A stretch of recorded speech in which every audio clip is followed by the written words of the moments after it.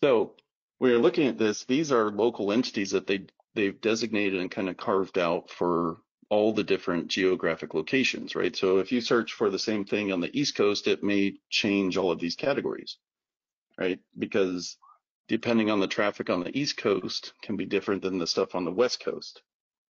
So in a local space, these are kind of predefined, and what you're trying to do local, you want to pay attention to those. But for national rankings, we're trying to pay attention to national, right? So we don't want these necessarily broken out.